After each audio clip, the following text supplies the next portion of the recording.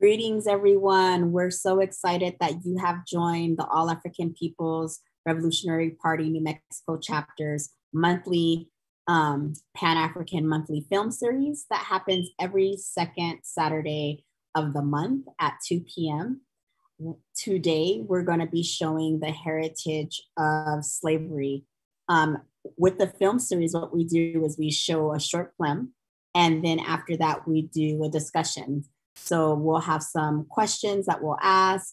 Normally the film series we would do in person, but because of the pandemic, we wanted to make sure everyone was still safe. So we've continued to do it, but virtually. And so afterwards, we want you to drop questions in the chat. We want you to share your insights. So what the film talks about is it talks about the legacy of oppression for the first part of the film. So after the Emancipation Proclamation, you get to hear from Africans from their perspective of what happened. You get to also hear from Europeans. For warning, there are some things in the film you will hear that will really frustrate you, which is a good thing. And also after that, you'll hear from FANNIE LOU HAMER talking about sharecropping to organizing. And then you'll also hear from others who are teaching young people about like being in the revolution and why like organizing is critical for us to provide for our needs, because we know in this society under capitalism, our needs will never be a priority in this country or any country until capitalism is abolished. And so thank you so much again for joining us. The film is about 54 minutes. And after that, be here for a discussion. We'll ask questions and you can participate through chatting.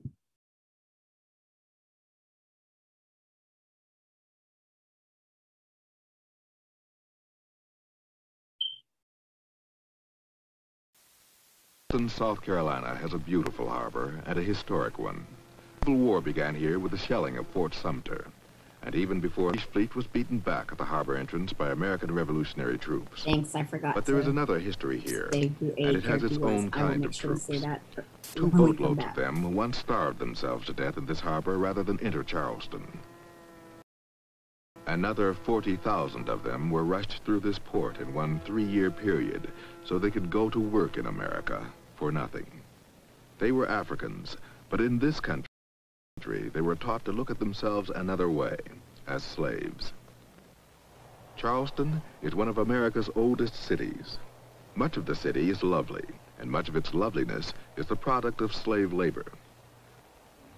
But Charleston, like the rest of America, learned very early that if it was going to have slaves, it had better sleep with a gun under its pillow. Like other immigrants to America, the slaves were huddled masses, but unlike the others, what blacks were huddled against was America itself. Often they rebelled, quite often.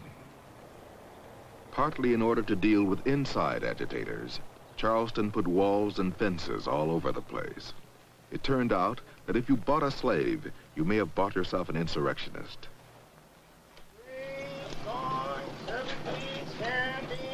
Today, all over America, there are still echoes of the noises made when one race tries to subjugate another.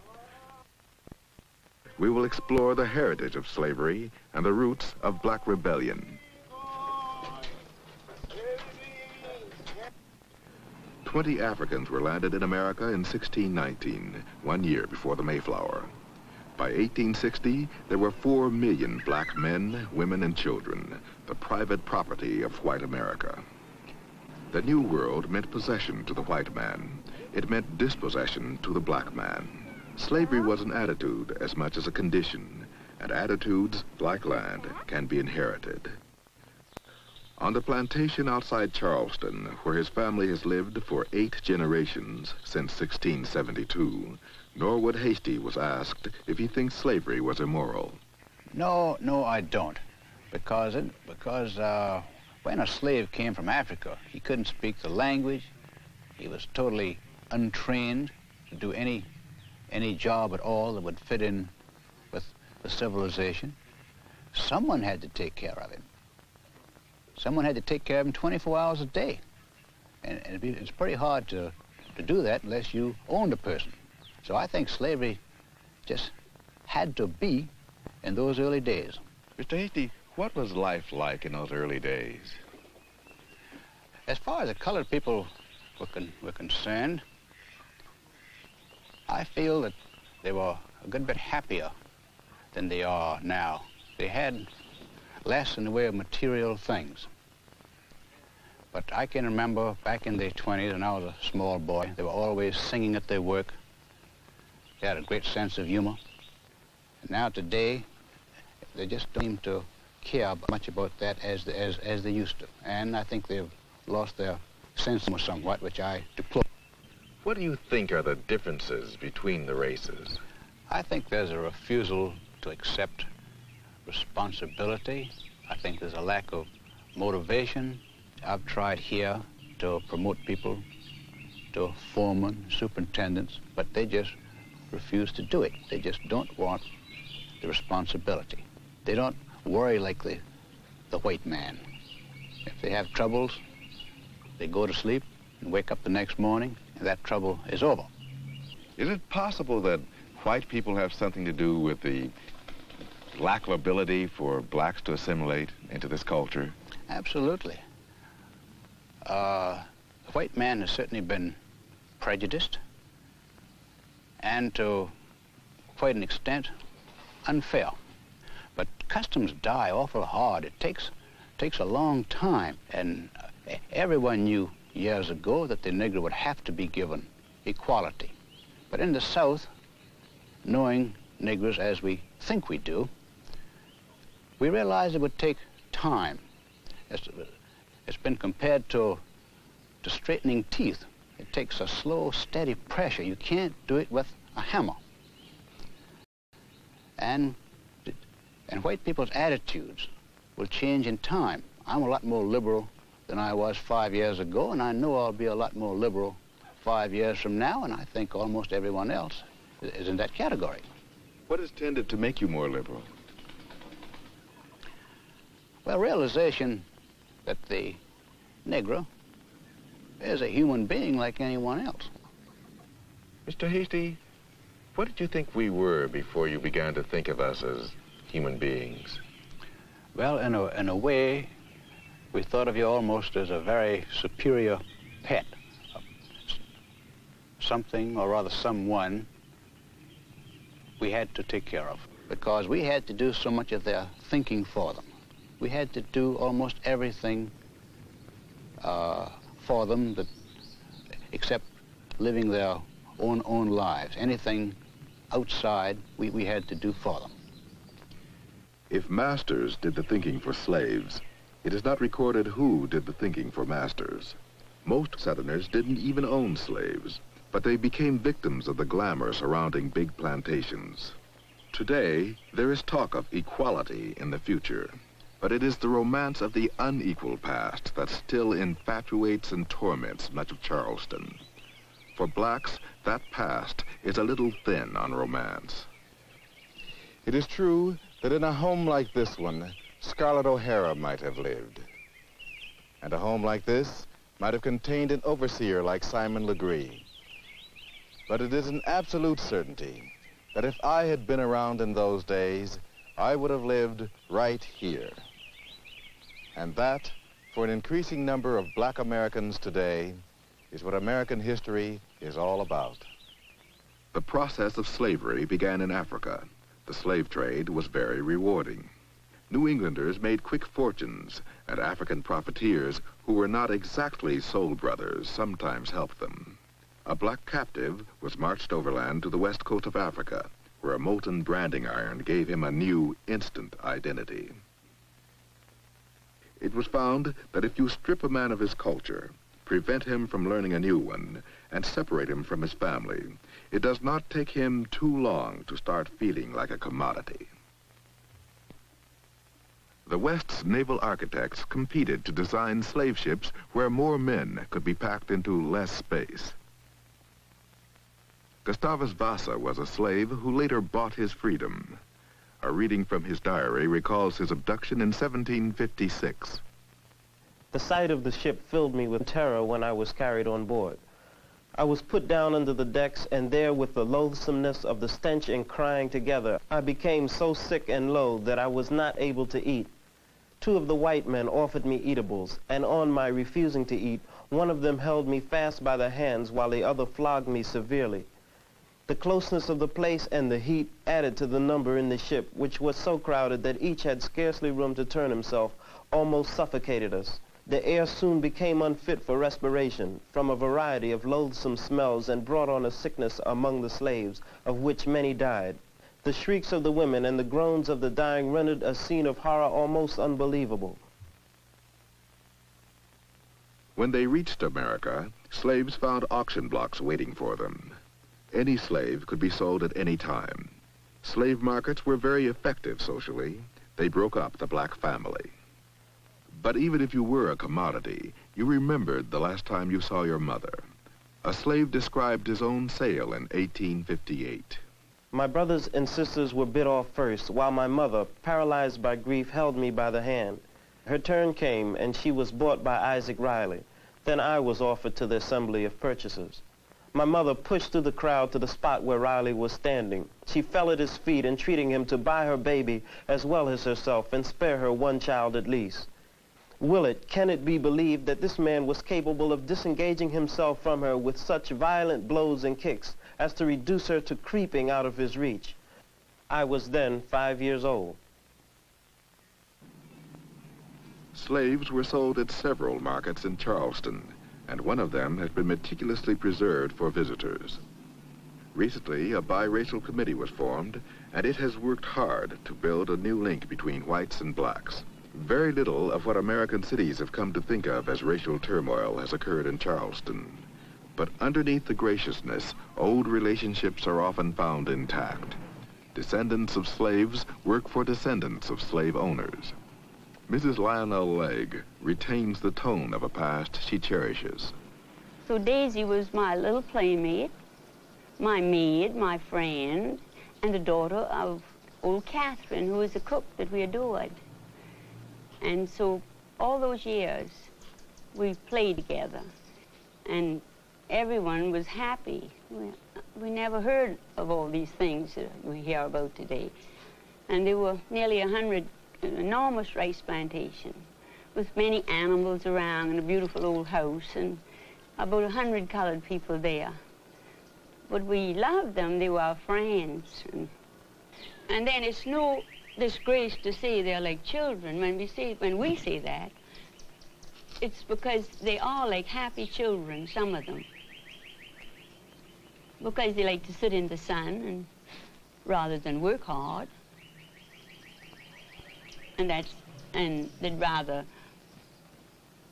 play than work. If you could, would you paint a picture for us of what it was like on the plantation in your early days? It was a lovely, happy time living in open spaces with many lovely colored people and animals and flowers and fields. My father had everything thoroughbred, from the pigs, horses, the dogs, and the people had to be thoroughbred. And we would get into a buggy with him and drive to the plantation from what we call the pine land where we lived. And we would spend, every Saturday this was, and we would spend the day in old Fortune, I can see him now, would give us dinner, and we would have a heavenly time. And old April, he was the dairyman. That's all he did. All he did was to skim the cream over these great big bowls of clabber and put them in the wooden churn and churn this marvelous fresh butter. That was April's job. He didn't do anything else but love us and skim the cream. The Southern white man just loves to say that, oh, our Negroes are happy. They like it. They like the way things are. If other people would just leave them alone, there wouldn't be any problem. And some, I think, really believed it. And I think that that's one thing perhaps that sort of thrown them off balance when all of a sudden their Negroes just weren't behaving the way they thought they ought to behave. You were just a doormat. And that's where the good relations came in. As long as you're a doormat, we have wonderful relations. They just felt that until recently, relations between the Negroes and white were just so very good. Just wonderful relations. It's outside agitators. And yet, it never occurs to them that they were good on whose terms? On their terms. Those terms have been dictated by a white aristocracy that has ruled the South for almost 300 years. The aristocrats said slavery was one of mankind's noblest inventions, but it was a nobility often maintained by violence. If a slave got beaten enough, some of the milk of human kindness was likely to drain out of him. The master got mad at me, and he buckled me down across a barrel and whipped me till he cut the blood out of me. It felt like I would die, but he owned us body and soul, and there wasn't anything we could do about it. When the master died, we were called in to look at his coffin. We all marched by him slowly, and I just happened to look up and caught my sister's eye, and we both just naturally laughed. Why not? We were glad he was dead. Slaves began running away in the 1600s, but the principal method of escape wasn't formed until the 1800s. It was called the Underground Railroad, though the journey was usually on foot. Harriet Tubman, the railroad's outstanding conductor, would walk innocently past a plantation, singing "Steal Away to Jesus," and the slaves would literally steal away to Philadelphia or Boston. Wherever there was slavery, there was also resistance. The revolutionary movement among blacks began long before the Spirit of '76. Until 1800, slavery was legal in the North. New York City had a massive slave insurrection in 1712. There were at least 250 recorded slave revolts in America.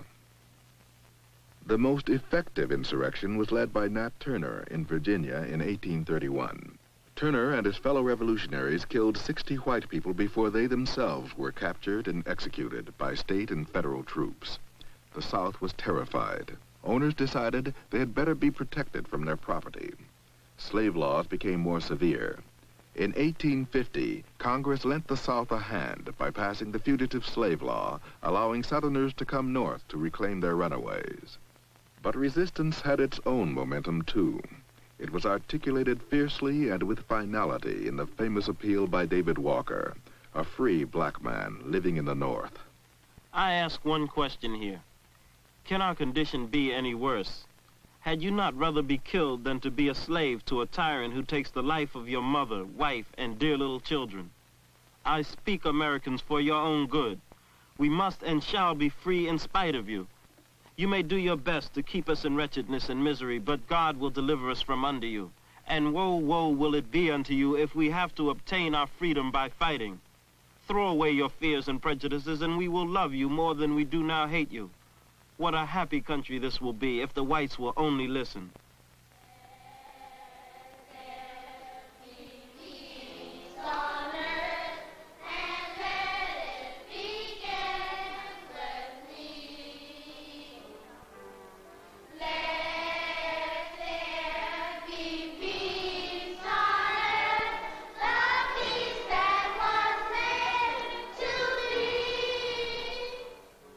On the site of an old church in Charleston, the most daring of all slave revolt was planned by a freed slave named Denmark Vesey.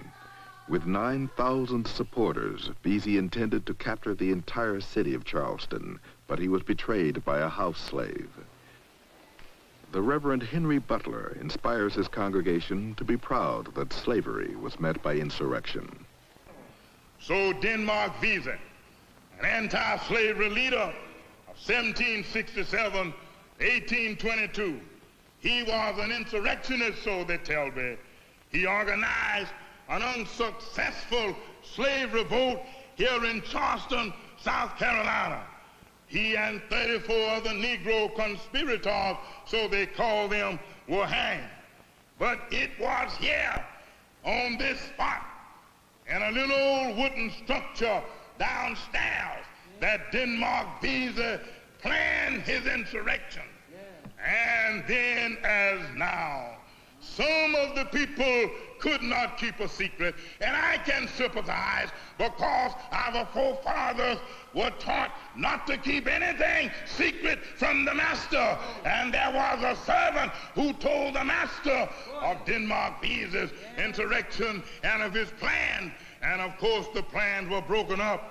And then South Carolina passed a law closing all schools and daring Negroes to be caught reading, and this place was closed. When we think of those that were hanged, those that were persecuted, those that were killed, those that have had hose and water poured on them, those that have had bloodhounds on their trail, those that have been mistreated, and in the midst of it all, somehow they stood up because they had a spiritual backbone that caused them to look beyond the temporary things of life. If we are to move in this new day, we cannot have backbones like a jellyfish. What is man? Man is a part of God. Each man is a thought of God. Each man is entitled to be recognized, and we trust that in the future we will not have to do what our fathers had to do, but if necessary, we have to do what is to be done. Doing what he thinks must be done in Charleston is what Bill Saunders, a black activist, worries about. He finds the past too close for comfort.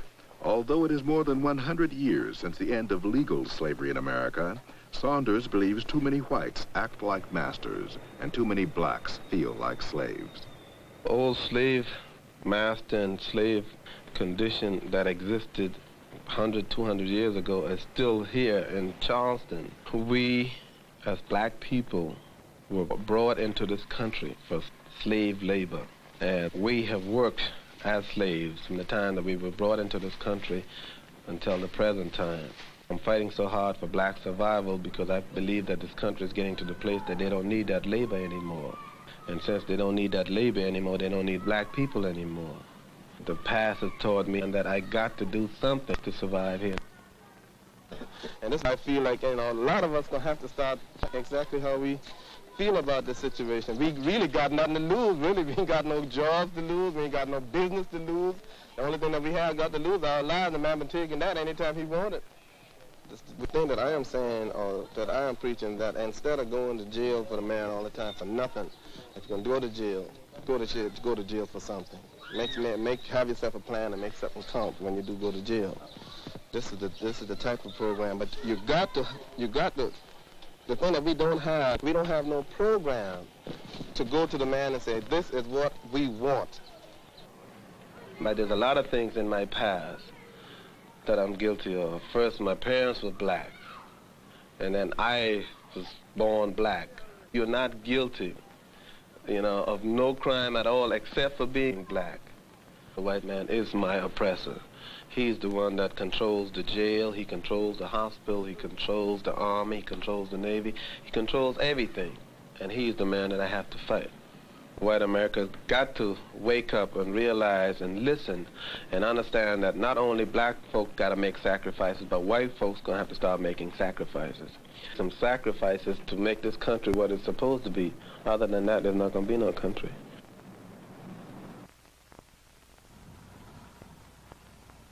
Every man, woman, and child in Mississippi can rationalize how they have always been friends to the colored man. All of a sudden they wake up here one morning and are told that the way they've operated for the last 100 years is wrong. This is a hard thing to just tell a man that he spent his life doing something wrong. He doesn't have to believe it. And then all of a sudden, we're some kind of demon. If you live in Mississippi and run a cotton plantation, you're supposed to be some kind of demon. This is the national image of a cotton plantation operator in the Mississippi Delta. Humphreys McGee owns a 2,500-acre plantation in the Mississippi Delta. His mother's family has been in the state for 7 generations. And on his father's side, the McGees moved to the Delta from South Carolina. Charleston was the elegant capital of Southern culture in the 19th century. Mississippi was the frontier. Attitudes hardened early. The old way of life has endured in Mississippi longer than anywhere else. Whites and blacks in the Delta look at the past from different angles, but it is a shared past. See, the Civil War is over, and regardless of the evils of slavery, these people understood each other. It was not some sort of medieval torture for a person to be a tenant farmer on a plantation. And I don't know anybody that's ashamed of the system, the way it worked. It's an impossible system to return to. With that mechanical cotton picker, one man could do what 150 men had been doing. This was the crowning blow to this system. Everything's geared to machinery. Where I used to have 83 families on the plantation, I have 15 boys working machine operators. But I will say that the system we had was a system that, on the surface, developed a very outgoing, happy group of people. they're old people now. But these are the people that I grew up thinking I knew. I work hard. He worked hard. I worked hard. I'd get up at 4 o'clock and get my breakfast done. Just at dawn of day, I'd go to the field and we pick cotton. Mr. and Mrs. Haywood Jenkins of Sharkey County, Mississippi have, between them, picked cotton for over a century. My boss man came along. He says, Mary Jane, I said, sir. Says, I say, when you wash? I said, I washed last night. He said, I don't want you to do that no more. That's my agent, you know. He says, every Friday morning or Friday evening, you wash. And let all the children stay there with you until you get through. When you get through, then y'all can go back to the field and wait. Now, the agents was mean, some of them. Some of them was mean. They wanted to whoop the colored people. And that time, the white man come along. He says, hey, but you ain't in the field yet? He just had started plowing. He said, yes, I've just not had to eat my dinner. God damn it, you ain't doing a goddamn thing. Says, God damn it, I ought to take this damn stick and frill the hell out you. He said, no, he said, if you frill the hell out of me, goddamn, I frill the hell out of you. It makes me feel bad if I was under them, you know, how mean they was to treat us like that. Oh, yeah, we gonna In the frontier days, slaves begged not to be sent to Mississippi, where their work was almost as harsh as the overseers.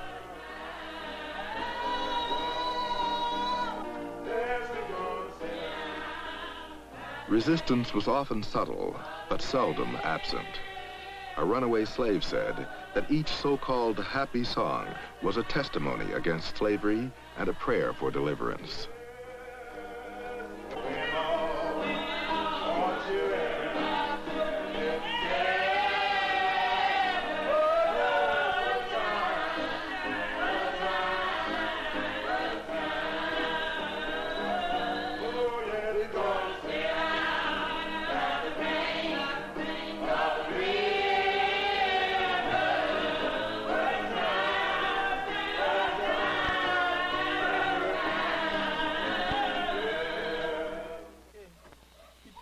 We're going to have to put some kind of a spout down on that corner. This system, in its best sense, was based on noblesse oblige by the landowner. But I don't have 83 families anymore that I feel like I'm the daddy of. I do not expect to ever have this relationship with the younger generation, the children of these men. They are oriented entirely differently. They grew up in the 50s.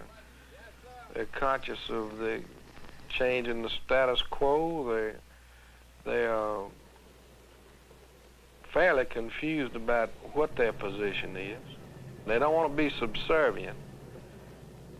From when I saw my mother and father and my brothers do while I was growing up, I feel that I don't want any of my kids to come in a world like this. Because I know some days I saw my mother slaving from 6 in the morning in hot sun, 100-degree weather, from pulling a hoe in a field from 6 until night with about an hour's break between us all this time. And my father doing labor that machines wouldn't even be made to do hardly. Doing labor that bad. And I feel that if we've been working this long and can't even own the shirts on our back, I feel that we have to take some drastic steps to make something happen, to make a change come about, because Mississippi is going to either have to change or there can be no more Mississippi. And we have to do this in any means that's possible. Through our parents, we've earned Mississippi. It's no question about it, brother.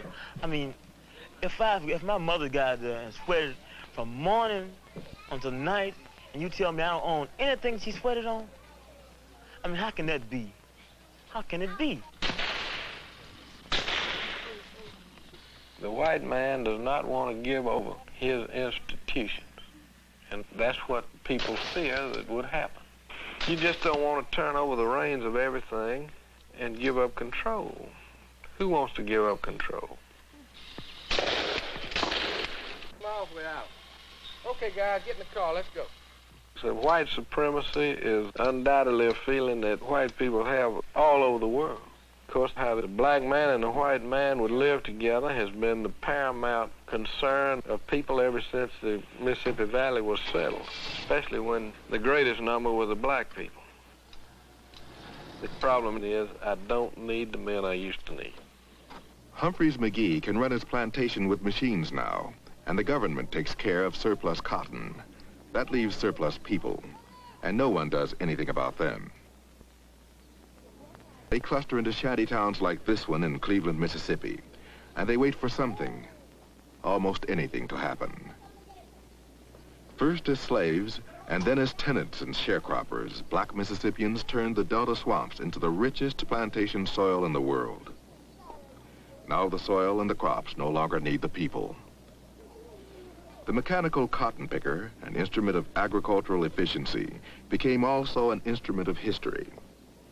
In many Mississippi counties, blacks have always been in the majority, which means whites have had a problem.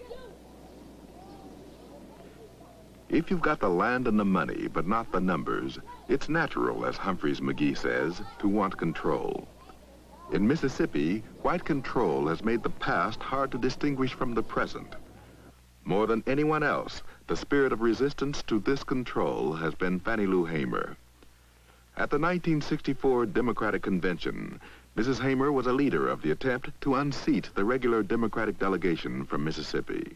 Mississippi is still a very rough place. You know, people is not just walking up like they used to do in the past, walking out, you know, shooting a man down or getting maybe 200 or 300 people carrying you out and lynching you, but it's in a more settled way.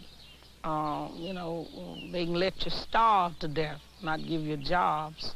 These are some of the things that's happening right now in Mississippi.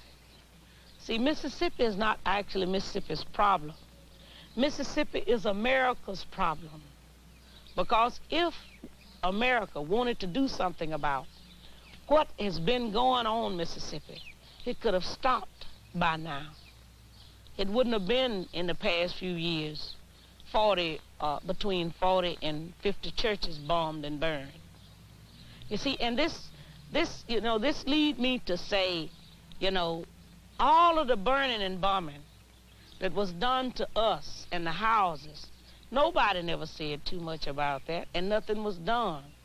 But let something be burned, you know, by a black man, and then, my God, you know, you see, the flag is drenched with our blood. Because, you see, so many of our ancestors was killed because we have never accepted slavery. We had to live on it, but we've never wanted it.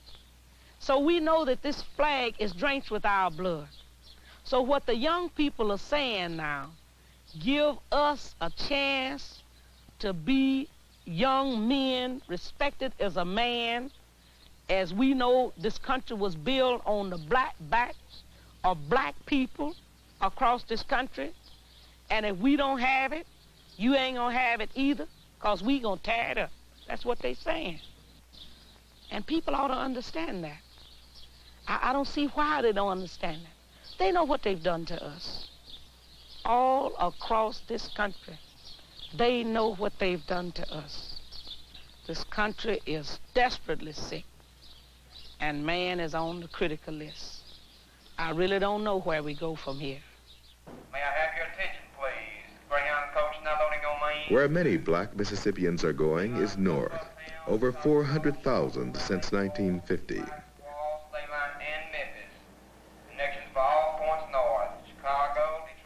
What is finally breaking up the old relationships in Mississippi is not enlightenment, nor revolt, nor the civil rights movement. It's just machines. And when the machines came, many of the blacks had to go.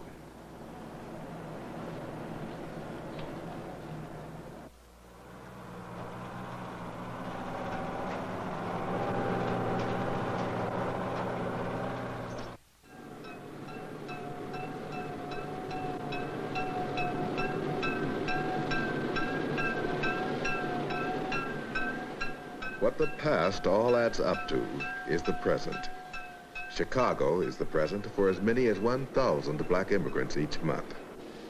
The railroad isn't underground anymore, but the objective is still the same. Nobody seems to migrate anywhere without some combination of hope and bewilderment. After 300 years, the huddled masses are still looking for what eluded them in the South. Jobs, freedom, a different way of life.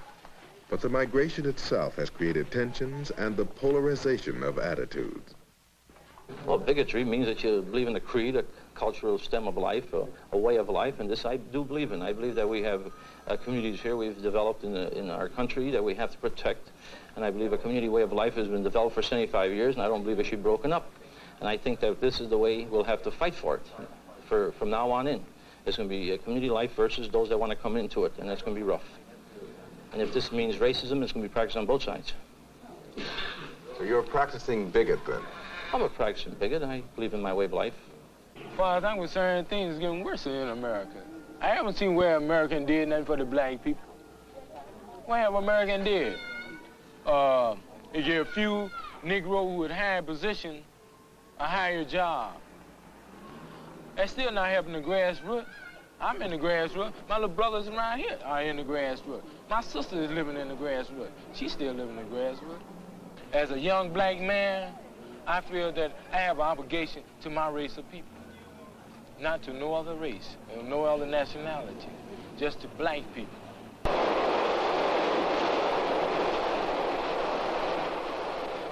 The south side of Chicago is not a nice place to visit, and it isn't easy to live there either. The situation is not new. Over 100 years ago, a brilliant black abolitionist, Frederick Douglass, escaped from slavery to come north. Douglass found that black people were already being crowded into large urban slums. Today, 85% of Chicago's black population live in ghettos. What the black man who leaves the South faces when he comes to Chicago is described by the Midwest Director for the U.S. Civil Rights Commission, John McKnight. In the South, he knows who the man is, the man up there on the hill in the big White House. And when he comes to a city like Chicago, it's much harder to determine who that man is. It's such a complex society. It's a different man who controls the house from the man who controls the job, from the man who controls the welfare, from the man who controls the hospital, from the man who controls the school. And I think what's happening is that he comes rather quickly to the conclusion that the man is all the white men. Not being able to discern his specific captor, he decides that all people with white faces are his captors. And to the degree that all white people are engaged in supporting the systems of separation and racist institutions that we have in the North, that judgment is basically accurate. How do these institutions function in a racial way? When we develop any kind of a system that by definition excludes people who are poor, inner city, limited education people, we are saying black only. We might as well put the sign back up because it's the same thing, same bag.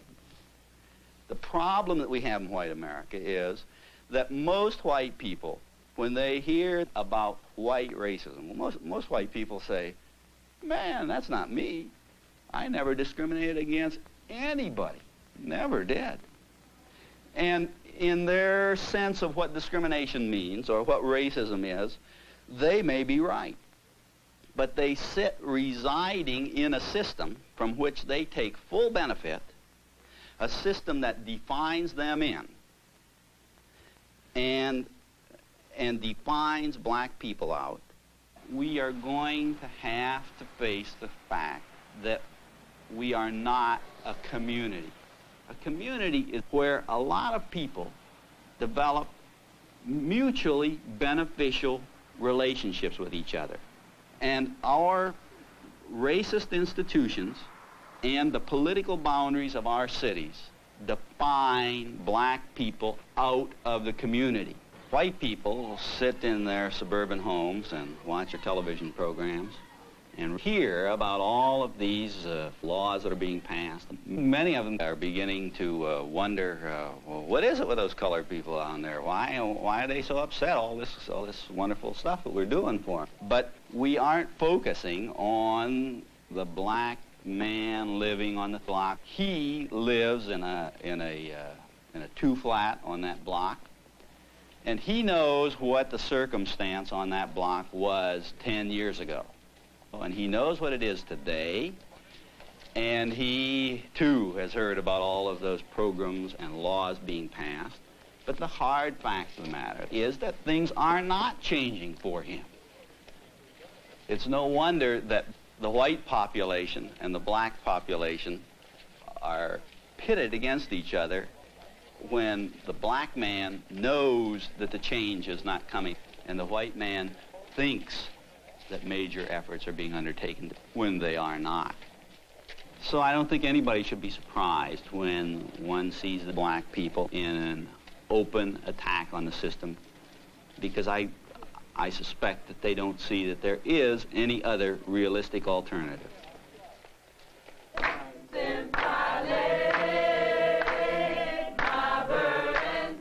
James Turner, an instructor in political sociology at Northwestern University, also teaches a summer study group what black patriotism means to him. Denmark Vesey, the insurrectionist of Charleston, is Turner's lesson for the evening. What Denmark Vesey did in Charleston, South Carolina, is very much related to Detroit and to Watts and to Newark.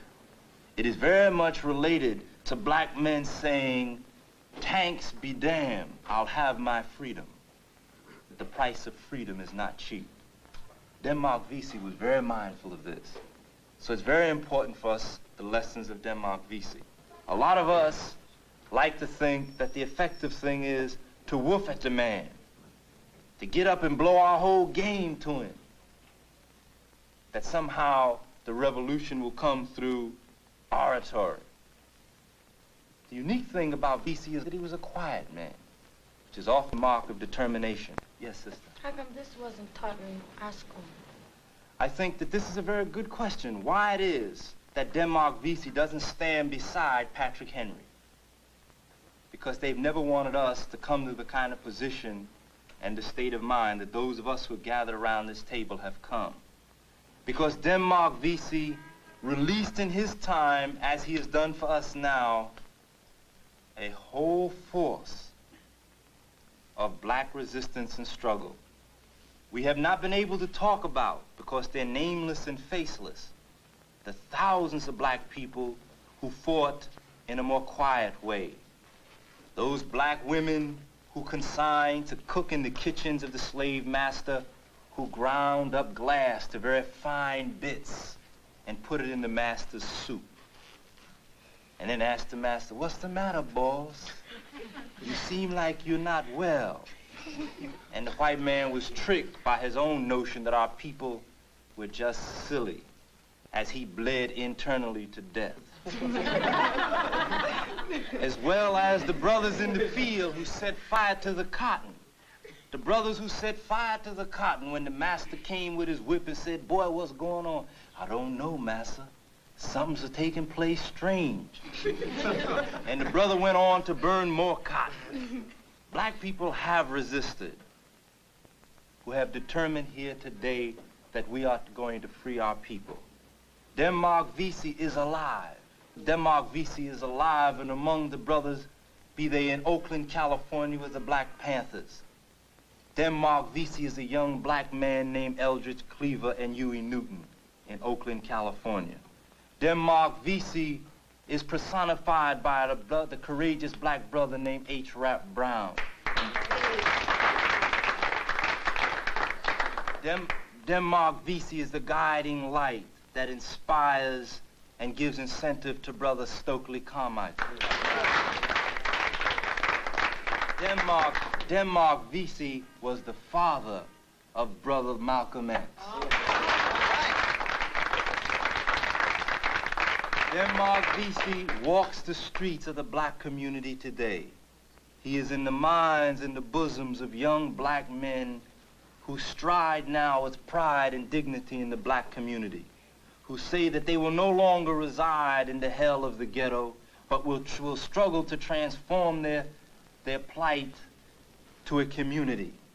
They will do it or die trying. That there is a fever of revolution in America, and there's a black revolution. And the only thing that is hanging us up, which we must clear, we must sit down and continue to analyze and discuss what our particular role will be in the revolution. Calvin Lockridge, a young ghetto leader, moves his training group toward confrontation with a system he finds oppressive. For Lockridge, the heritage of slavery is insurrection. We talk about that all revolutions are led by a hardcore disciplined group. And I think this is where we have to start. We have to start organizing that hardcore disciplined group of people. And then we pyramid ourselves. And then we will move the masses of people around an issue when we are ready to move. You have to have your own communications. Well, this is how the rebellions during slavery was able to move to action. Is because of the fact that you had members of the revolution or the rebellion who would move and communicate through the black grapevine. Because you never knew how many people was actually involved, because it meant death if you ever found out. A lot of Negroes, they might have thought that they were given a chance, but they weren't. There's going to have to be some bloodshed and revolution somewhere. I think that black people have always had a justification for insurrection, rebellion, revolution, whatever word you want to call it. We're talking about guerrilla warfare. Now you're saying that we should start preparing for guerrilla warfare. Guerrilla warfare takes training. And I don't know of any black person around who has done any type of training to prepare himself for guerrilla warfare. If one prepares himself for guerrilla warfare that you wouldn't know, I would hope no one would know. And this is true. Guerrilla warfare is not a training in the use of weapons, it's a training in the use of the mind. There's a revolution going on. Anyone who doesn't join in, who is in the way, you treat him as a traitor or a spy. And doesn't sympathize with you, he can't help you. You have to treat him like a traitor or spy, that means you kill him.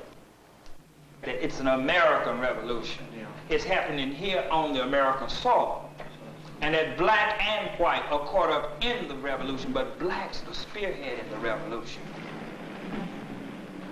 Neither James Turner nor Calvin Lockridge could win any elections today. So far, they represent only a minority of a minority. Yet their potential constituency can be found on any sidewalk in any slum. Among youth and among black opinion leaders, even a minority is many thousands. The question posed by increasing black activism is, will white America respond before the few become the many? Chicago is 30% black, while less than 1% of the city's businesses are owned by black people. It is hardly a revelation that economic bondage produces social revolutionaries. The future may not work, but if you're black, neither did the past. The pressures that bring about rebellion are defined by the senior editor of Ebony magazine, historian Lerone Bennett. Men fight when they reach the wall, not because victory is sure, but because their manhood demands that they act in this way. And therefore, I'm not at all sure what is the proper measure of success when you're talking about a rebellion of an oppressed people. One might almost say that it is normal for an oppressed people to revolt, and it is abnormal, really, for them to accept the oppression which is forced upon them. Any oppressed people, when they revolt really in the ultimate sense, even in the name of their oppressors, because they're reestablishing reciprocity between man and man, and they're reestablishing the bounds of humanity which must govern men if they're to live together in a common climate. I just ask you to visualize a room, you know, in which there are all the goodies of the world, all the material goodies of the world. And there are people in that room, and all those people are white, you see. And The door to that room is locked, and that room is in a building with a hall. And in that hall are people, and all those people are black. Now, black people have been standing in that hall for more than 200 years, knocking on that door. And they've been saying, please let us in. You know, we want to be with you, we want to be like you, we love you. And that door has never opened. One of the men in the hall say, you know what I think I'll do? Say, I think I will go outside, get me a brick, throw it through the window, and take some of my things out of that window, because he's never going to open the front door. And another man in that hall says that, no, I'll tell you what I'm going to do. I'm going outside, I'm going under the house, I'm going to take me a match, and I'm going to burn that house up, and everything in it, including me. And then a third man says that, wait, brothers, you know, might become necessary to do that, but it's not become necessary yet. Said the problem is we've been standing here for 200 years knocking on that door, and he hasn't opened the door because we haven't been speaking his language. So his mother tongue is power. And that perhaps if we take all our little toothpicks of power and put them together and create a whole huge battering ram, then the door will open one way or another. I think history arranged that eventually America would have to face itself through black people or go under. And I deeply believe that this is the point we occupy now in time.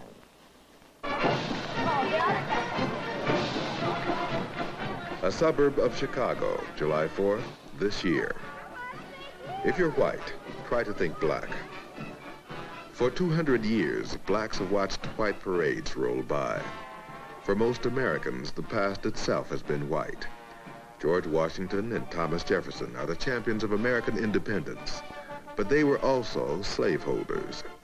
Patrick Henry wanted liberty or death, just like Denmark Vesey and the young men in the ghettos today. But Patrick Henry was also a slaveholder. Freedom, like history, is not supposed to have a color. But when America institutionalizes freedom and history, all the symbols are white. Black America is still waiting for the parade to open its ranks and let in Frederick Douglass, Denmark Vesey, Malcolm X, and other heroes of the black fight for freedom. Frederick Douglass, the escaped slave, was once invited to celebrate July 4th with white people. He told them, "This 4th of July is yours, not mine. You may rejoice. I must mourn." When white people celebrate black heroes, as black people have celebrated Washington and Jefferson, the battle for the past will be over. And when the past belongs to everyone, so will the present. Most black people still don't want to wreck this parade. They want to join it.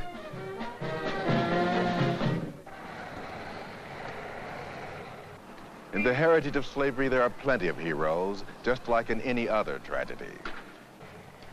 Deep in the wasteland of Chicago's South Side, embedded like an emerald in an ash can, is an immaculate wonder called the Wall of Respect. Black artists painted black heroes on this wall, men and women willing to liberate themselves, in Malcolm X's words, by any means necessary. They are individuals who will either have respect or will die trying to get it, and some of them have. It's a long way and a lot of years from the slave market in Charleston to the Wall of Respect in Chicago. But neither distance nor time has yet entirely separated the black man from bondage. No one needs to inflame the black race against these realities. The fire of rebellion started burning a long time ago. What these travels in black America have shown is that white racism created the need for black power, just as slavery bred insurrection. If a country can be a collective noun, then America is mad at each other right now. We blacks and whites are plotting separate courses with great skill and cunning. You can't have oppression without rebellion, and you can't have either in a country that belongs to all its people. What black Americans are telling white Americans today is that this land is ours too. The plaintive question the slaves used to ask, "Am I not a man and a brother?" has been replaced by an affirmation and a challenge. I am a man and a brother, black men are saying. And if you don't think so, then this country isn't big enough for both of us. This is George Foster at the Wall of Respect. After all, a slave was a very valuable piece of property, and anybody with any brains at all would have kept him well clothed and well fed so that he could do his job. But of course, they didn't figure the slave really as having too much of a soul, I guess. He was more of a beast of burden, almost a very superior pet. The heritage of slavery is what we're living through today in the Mississippi Delta, in New York, in Watts, everywhere. That's a heritage of it. I believe that. Thomas Jefferson did say that I trust.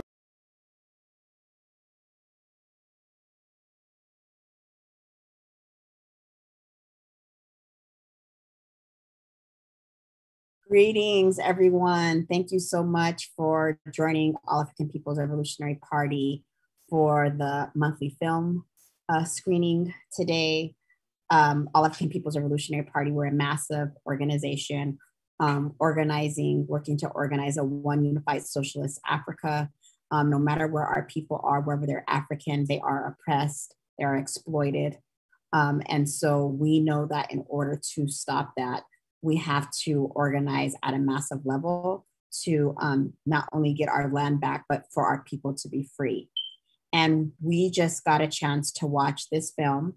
Thank you so much for folks dropping information and knowledge in the comments about the film as you were watching it.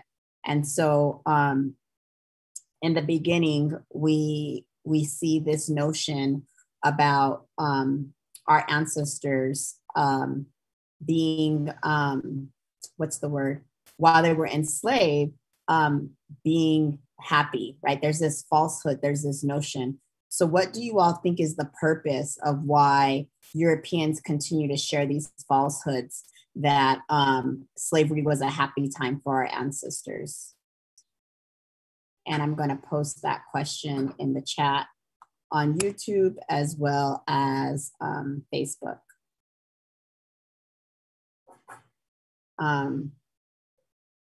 While the film was showing, some comments that popped up was about talking about like we're a superior pet because they had to take care of them. Like that never happened. They never took care of us. So I see those things. It also talking about how as long as we're a doormat, you know, that's how they wanted to treat us. Responses, they're trying to justify what they did to our ancestors, right? So this falsehood that our ancestors were happy while they were enslaved. So they're trying to, that's one response, saying they're trying to justify their actions. Yeah, there is nothing. Our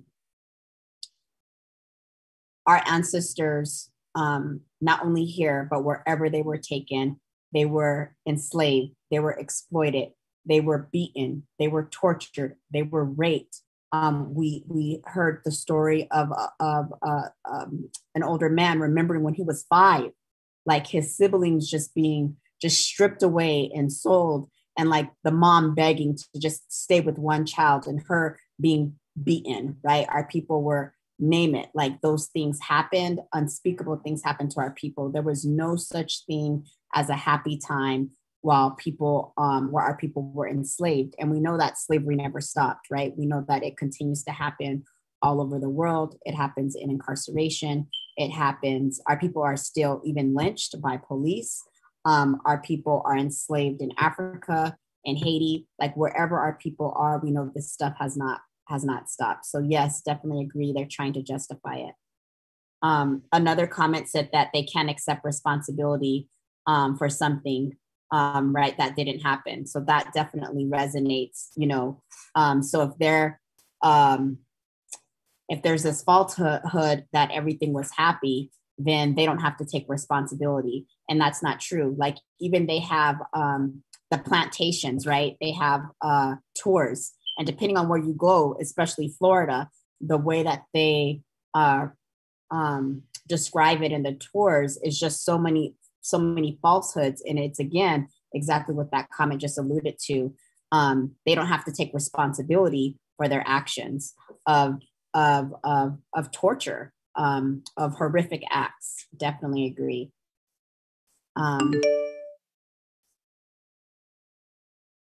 Anya Sabu just made a comment about similar to the falsehood where they said the land here and in Africa was empty when they stole it. Yeah, so we also know like they kidnapped our people from Africa, enslaved them here, tortured them here, and our people built this country on stolen land, right? And indigenous people faced genocide and tremendous acts of violence as well.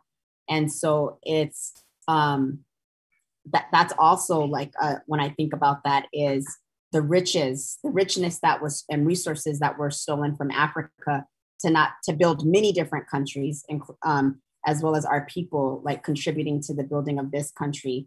And the young man in the film talked about like, we don't own nothing, right, in this space.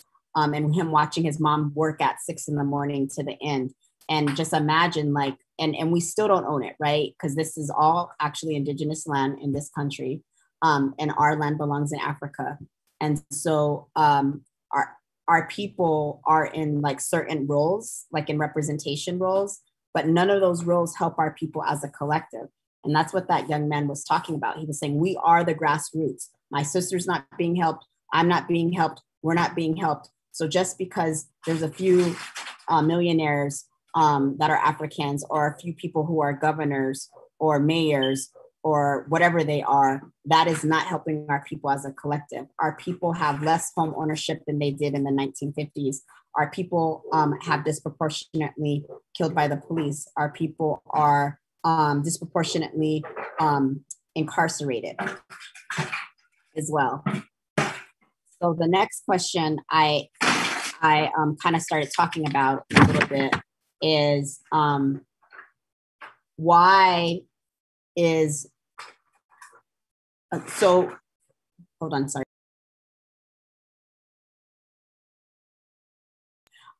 So representation has been sold to us to assimilate in this country, right? To assimilate deeply. And we've had an African president, we have an African vice president. We, depending on like cities that people are that have predominantly African people, they have people that are African mayors. And so why does representation not change the conditions of our people as a collective?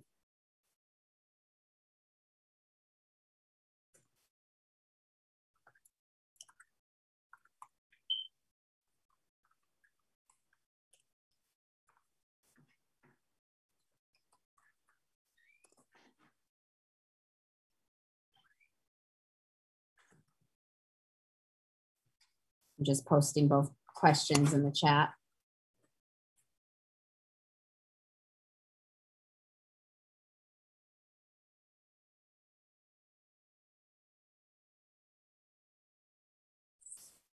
Okay, sorry about that. My son's trying to nourish himself and just during a different time. And so a response is the system is made to exploit us. It doesn't matter who's in it. Definitely agree. So this system, no matter what, because it was made from jump to oppress our people, no matter who's in what role, our change as a collective will not happen, right? And that's also what some of the other organizers like James Turner and a couple others were saying as well. And so no matter what roles our people are in, whether they're in political positions of power, it's perceived power, right? Because our people, everything's controlled by Europeans, hospitals, banks, schools, police, the injustice system, the prison industrial complex, like everything is so controlled. So systemic racism is embedded in every single aspect of our lives.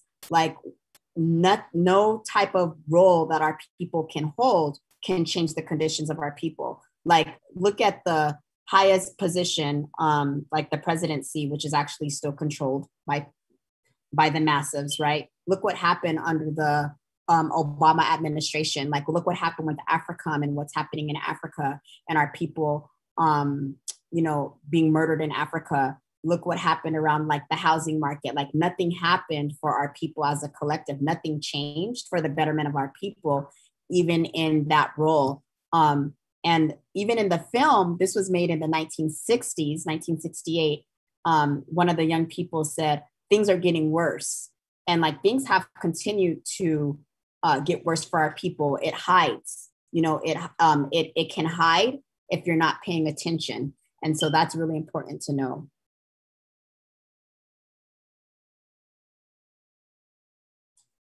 Yeah. Other thoughts?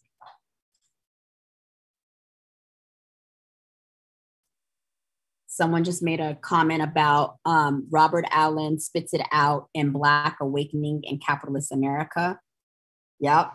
Yeah, definitely. That's what this country is all about, is capitalism. Another comment said, because representation praises the individual and individualistic endeavors and liberal ideology, which does not liberate people. Yes, yes, that resonates, because it's like you, one person like arises to that space, but it's not about like being collective. It's like that, and that's also part of white supremacy. White supremacy is really embedded in individual like ideology as well. And so it's not thinking about people as a whole.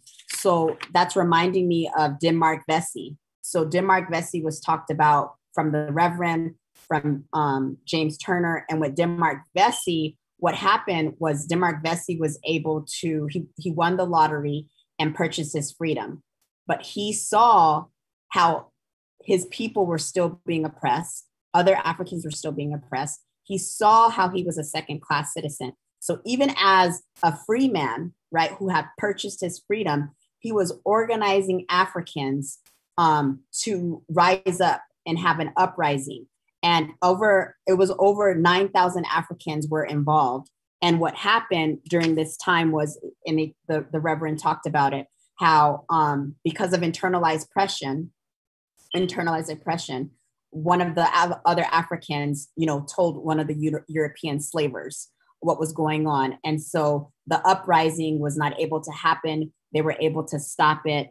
Over 130 people like got incarcerated. 37 people were hanged, including Denmark Vesey.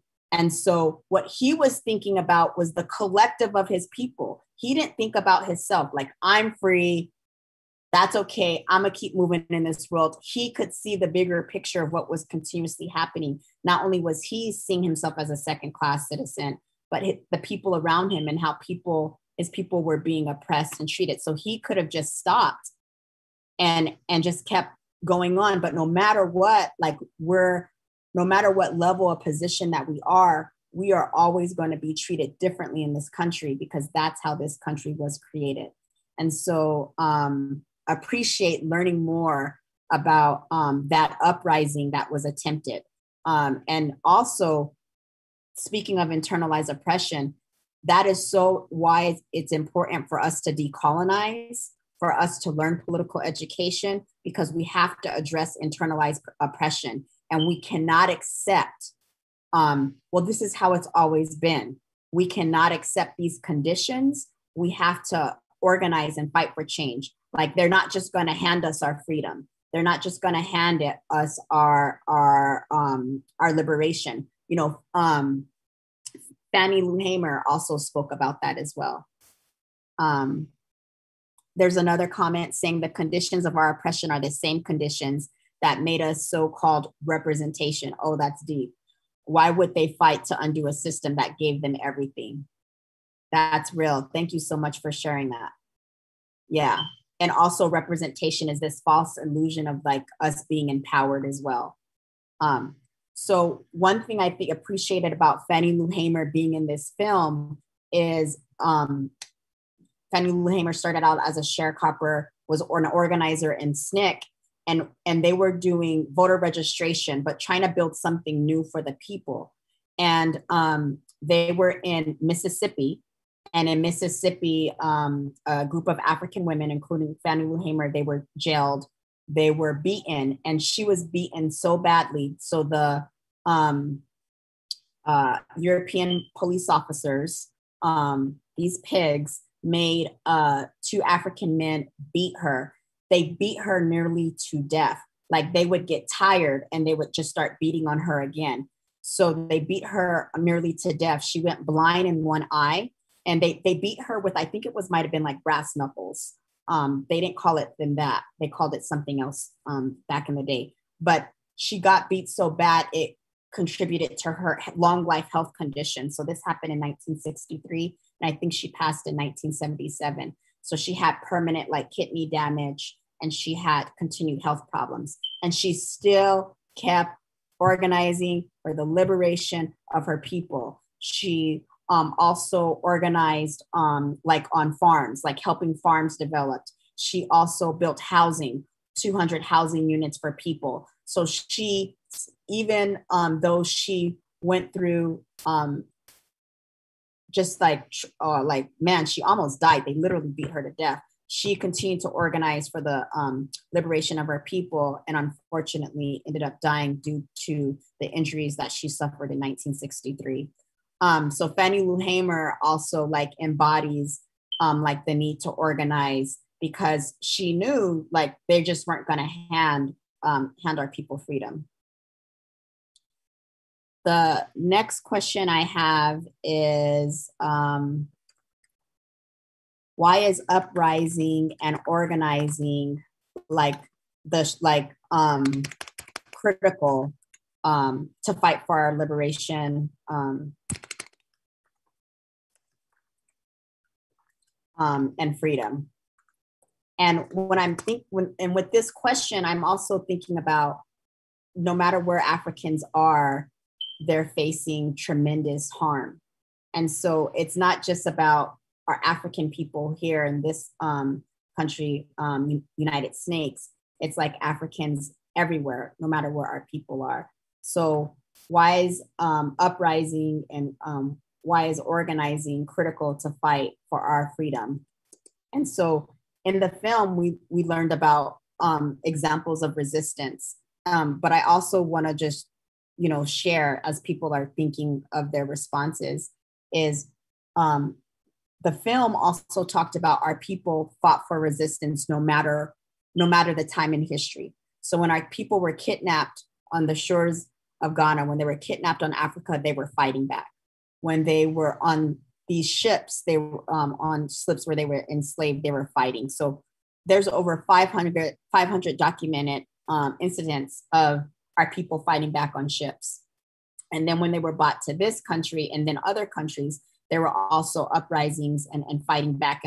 And we rarely learn about those things, right? And I think it was James Turner, one of the young people, she asked, why don't we learn about those things?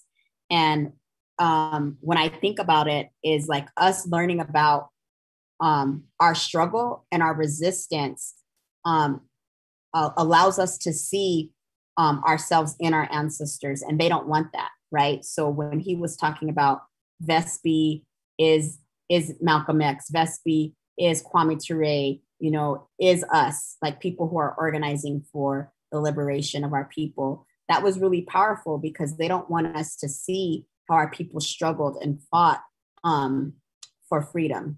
So why do you all feel it's important for us to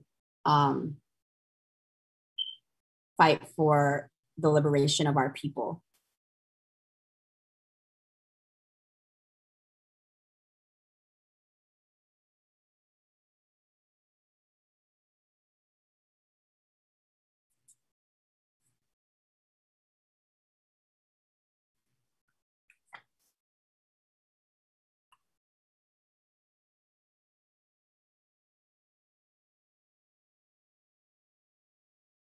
There's a comment that says, no one else is going to do it. Like, that's right. Like, who's going to care for our people? Malcolm X said, we're outnumbered. We're not outnumbered, we're out organized. Yeah, that's even what that racist European said, you know, who was talking about his workers or his boys, talking about how Africans were outnumbered there in Mississippi. So we're definitely out organized, and no one else is going to fight for our freedom but us. No one cares and loves our people like we do. And I know while we were enslaved and being conditioned in white supremacy, that was being stripped away from us. Like our culture, who we are, collectivism, it was all being stripped away from us, but it's in us, right? It's in us. It's the nod when we see one another, right? Walking. It's the smiles that we give one another. It's in us. You know, when I meet Africans and we're having discussions about capitalism, and it's maybe their first time learning about it and learning about the bigger picture, they know it's wrong because they have seen like what poverty has done in the community. They have seen the Democratic and Republican Party, both are the same system, to continue to create laws and policies and conditions where our people are continuing to suffer under so many different things. And so we know that it's critical that things have to change. But learning how we make that change together is important. There's another comment in the chat that says one African organizer in the movie pointed out that we're becoming a disposable population to capitalism if we don't fight back now. Yeah, definitely. We see, you know, even in this pandemic that's happening, we're still in a pandemic, you know, over 600,000 people have unfortunately died because they were not trying to save us. You know, Cuba had immune boosting medication that this country could have access to if it wasn't for the blockade. Over 21 countries had access to that resource, and Cuba gave that resource for free. But the majority of people that were dying during the pandemic were African, Indigenous, and Chicano, right? Capitalism does not care about us. They don't care. They want us to be disposed of as well. Yeah, and we see that all the time.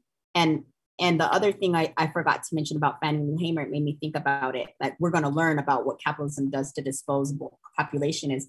Like, they've also done the sterilizations of women, of colonized women, people of color, throughout time. And so that even happened to Fannie Lou Hamer.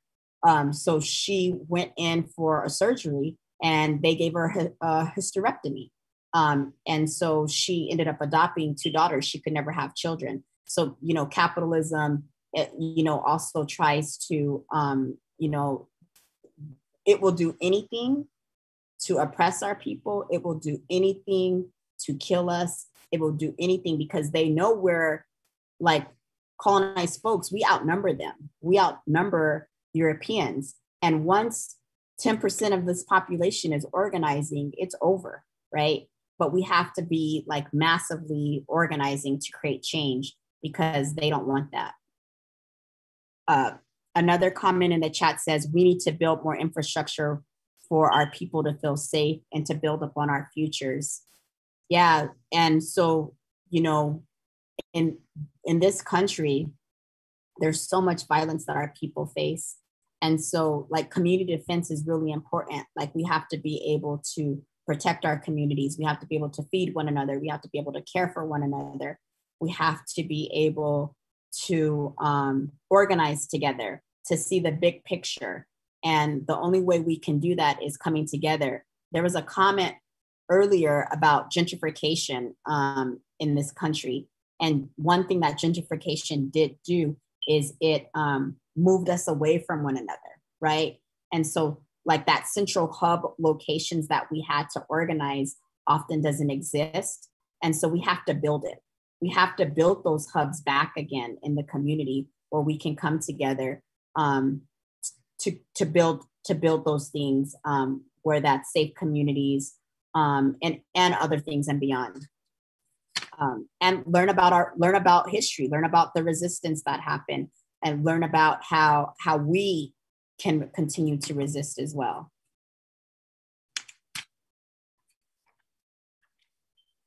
So those are the few questions that I have prepared for this discussion. Do others have any questions or any thoughts as you were watching the film that you're thinking about, whether that is about the nonsense that Europeans say about slavery, whether that's about organizing to build something better, or does this connect to any of the work that you're doing in the community?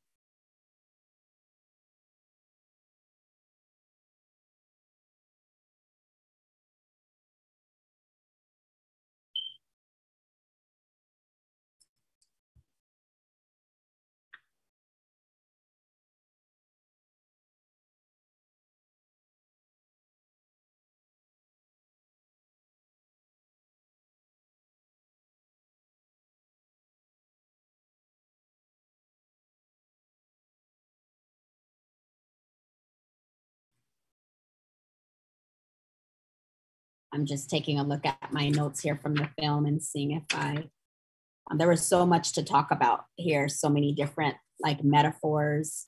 The Haywood, the Jenkins, they talked about, they had picked cotton for over a century and what they experienced.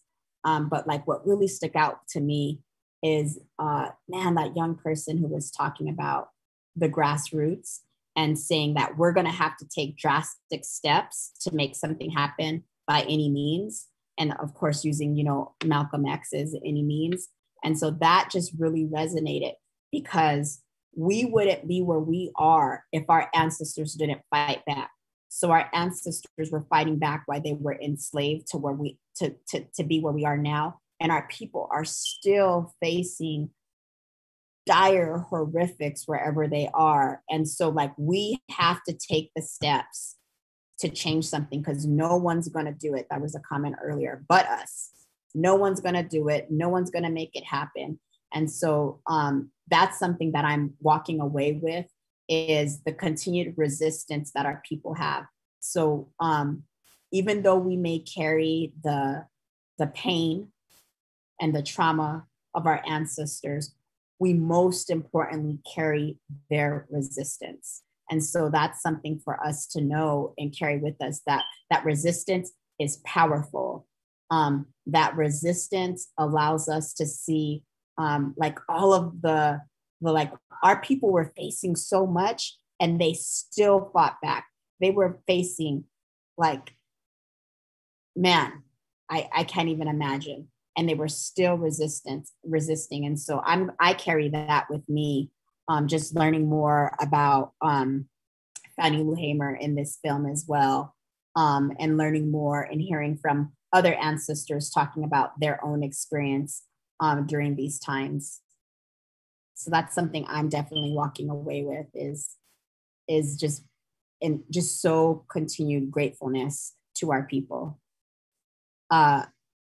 The film was recorded in 1968. There was a question asking about it. So it was recorded in 1968. And someone's commented that the film rings true today. So there's definitely things that, greetings. Thank you for being here.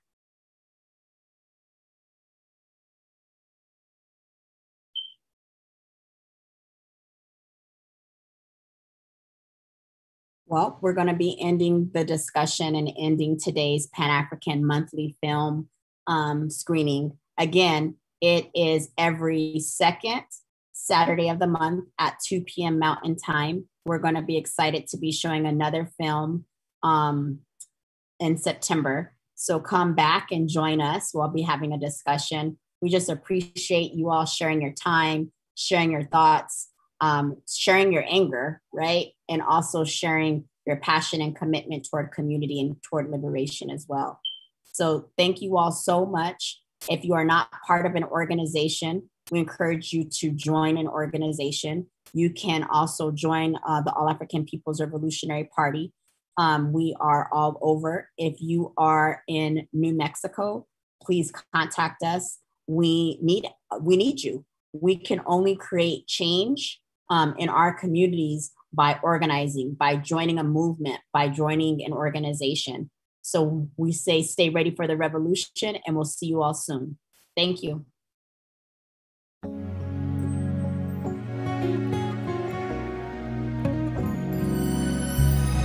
Every day, from the moment I wake, there are thoughts that stay on my mind. Is there really a way to keep faith in our hearts when it seems